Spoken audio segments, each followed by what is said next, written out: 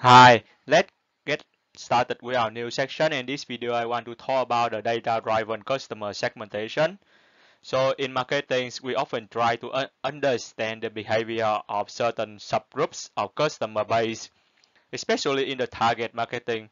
Marketers try to segment the customer base based in certain ways and focus on each target segment or customer group. This concentration on certain target customer segment results in better performance as the needs and interests of those customers in the target group align and match better with the business products, services, or content. In this section, we are going to dive deeper into the concept of customer segmentation. We will discuss what customer segmentation is, the importance and benefits of having a good understanding of different segments of the customer base, and how to utilize customer segment analysis results for different marketing strategies. Aside from a more traditional way of segmenting the customer base, which involves looking at the key statistics of certain attributes of customer and manually cutting the customer base into segments. We can also use machine learning to help machines find the best ways to split the customer base into the desired number of segments. So in this section, we'll learn how to use the K-means clustering algorithm to build the customer segments based on the historical data. So now is the time to talk about customer segmentation. So given today's competition within the market, it is critical to understand the different behaviors, type, and interests of customers, especially in targeted marketing. Understanding and categorizing customers is an essential step in forming effective marketing strategies. By segmenting the customer base, marketers can focus on one segment of customers at a time. It also helps marketers to tailor their marketing messages to one specific audience at a time.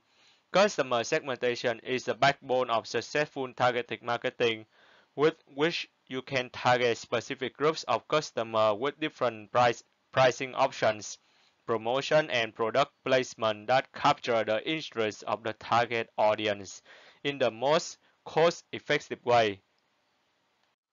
Any business or industry can benefit from a better understanding of different customer segments. For example, television advertisements that are broadcast across over the USA for an outerwear brand that sells winter clothes, such as parkas, snow boots, and hats, would not be so cost effective. People residing in areas that never really get cold, such as Florida, South California, or Hawaii, would most likely not be interested in purchasing winter clothes. However, people residing in areas with cold winters such as Alaska, Minnesota, or North Dakota would most likely want to buy clothes that keep them warm. So for the outerwear brand, instead of sending out marketing mails or emails to all of their customers, it would be better to target those segments of customers based on their geographic information that live in places where they would need winter clothes more frequently than other customers.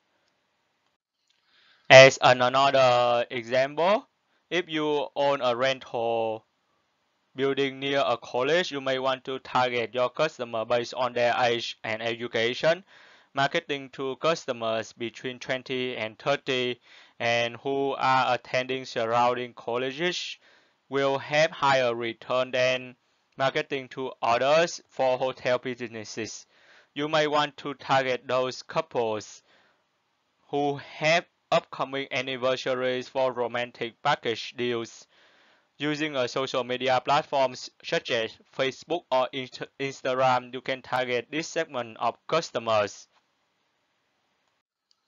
As we briefly discussed these three cases, understanding your customer and which segment describes them the best can help you to develop effective and efficient marketing strategies.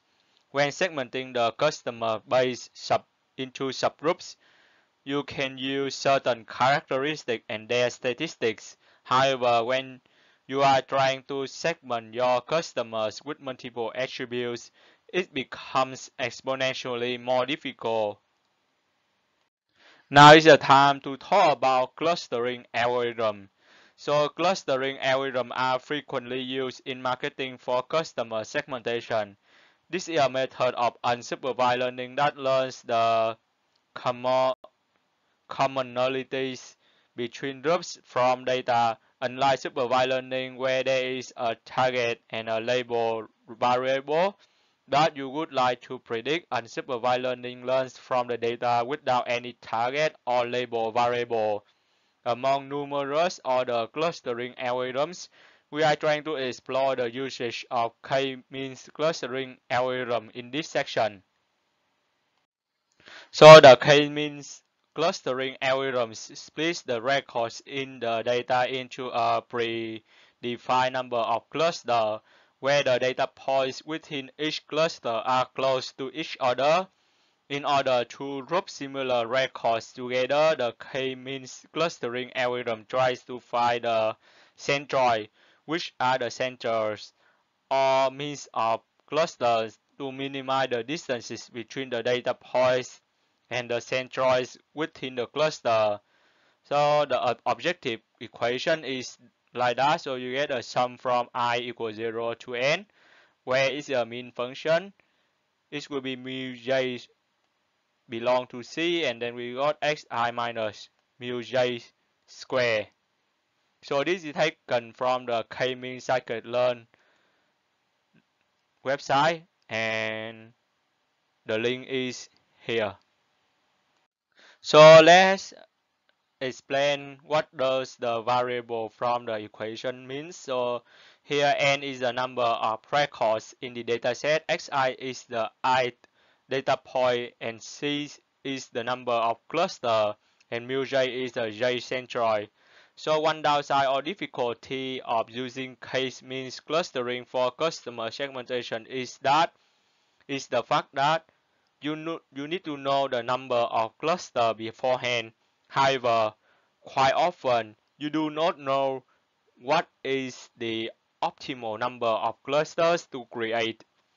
The Shearhouse coefficient can be used to evaluate and help you make decisions on what the best number of clusters will be for your segmentation problem. So simply put, the Shearhouse coefficient measures how close the data points are to the cluster compared to other cluster. So the equation is shown like that. So we got x equal b minus a, and divide by the max a and b.